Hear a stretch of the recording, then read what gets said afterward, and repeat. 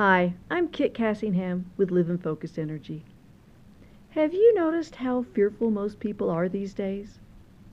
Are you feeling that fear? You deserve better. You deserve joy and happiness, the very things fear pushes away as it takes over your life. Fear keeps you stuck in your negative emotions. Fear keeps you stuck in unhappy relationships and bad jobs. Fear keeps you stuck from growing and self-improvement. Fear keeps you from experiencing all the joys and beauty the world has to offer.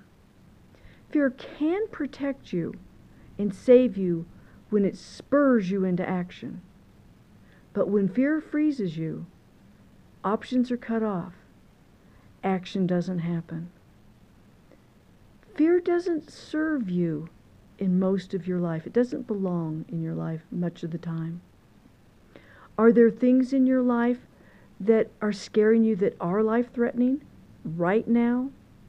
If so, take action right now. Otherwise, stop and think about the situation. Think it through. Is someone pushing your buttons who's trying to get you to think awful things? If so, don't let them do that to you.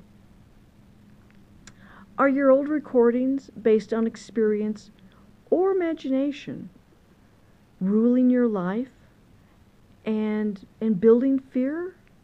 If so, it's time to change those recordings and replace them with something, with an emotion that will serve you, with something more positive. And that will also serve those around you. Practice filling your heart with love and your mind with gratitude. When fear creeps or jumps into your life, wrapping it in love and gratitude will let the fear dissolve. And replacing fear with love may take time and practice, but it'll be well worth that time and effort. Now, you can't just decide fear isn't going to be in your life. You can't just cut it from your life, because that creates a void. And nature abhors voids. Nature will fill that void with something else that's negative. It'll fill it with other forms of fear or anger.